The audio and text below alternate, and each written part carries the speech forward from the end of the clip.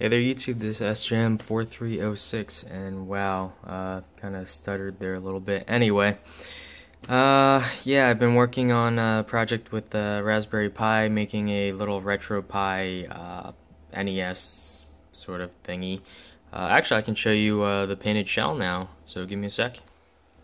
So this is the shell that I painted. I didn't sand it perfectly smooth, and it looks kind of a bit crap. But anyway, it's the shell that this guy goes in here. There's a little cart door, just like the actual system. I don't know what I'm gonna put in there, but anyway, USB ports, HDMI out, power button, LED, reset, whatever. Just exactly like the original system. This is the back here. Anyway, that's what this is gonna go into, but what I've been making is the circuitry for it. So right now, I just have my my desktop monitors here, but I have HDMI to VGA converter so I can view the signal on my main screen. And I've attached a PIC 16F6, 12F629. It's an 8-bit PIC microprocessor here. And so what I have it doing is power management, soft power management. You guys might know that it's kind of a pain with the Raspberry Pi. There's really there's no power button or anything. You just plug it in and it works.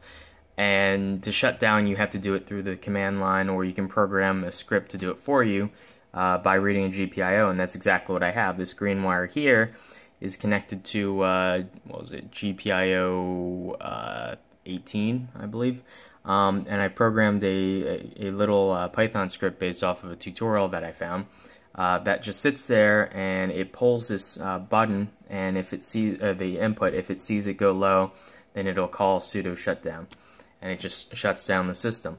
But the problem is then there's no easy way to re-wake it up.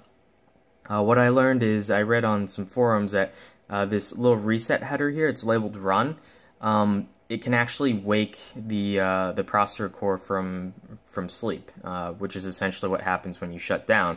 So if I pull that low momentarily, it'll actually boot up the system. So I programmed this chip here, the PIC, to read a switch input and then read the state. So I have this wire here which monitors the serial port idle high line.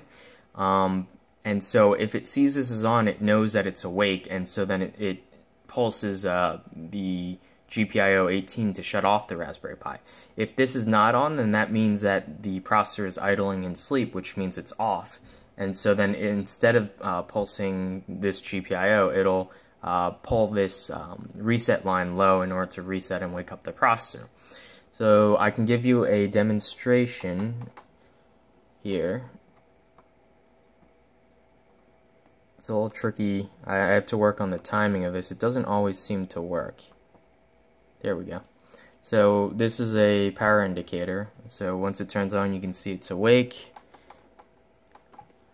And yep, Retropie is booting, and then I'll show you it shutting it off as well. I have to work on the power on sequence. There seems to be some weird thing going on. I don't know if it's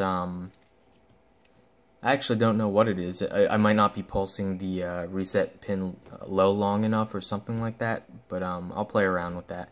Anyway, it's booting up now. Still booting up. Yeah, this is a Model A+, so it's not. Sorry about that. Yeah, so as I was saying, this is a Model A+, so it doesn't have, it's not the latest and the greatest, but it's cheap. I got it for about 20 bucks, maybe a year or two ago. And you can see there it's booted. So, to shut it off, this works perfectly. You just click the button and it shuts off. And any second now. And we're good to go. Now it's off. I can power it back on.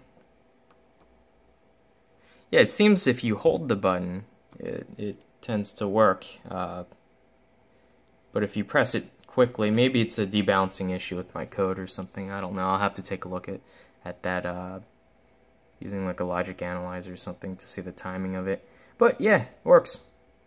So yeah, that's all I wanted to show you guys. I'll button this up, make a little tiny board, and solder it on permanently, and then get around to wiring the rest of the mini NES Raspberry Pi emulation console I'm building. So until I have some more updates, I will see you guys later. Bye.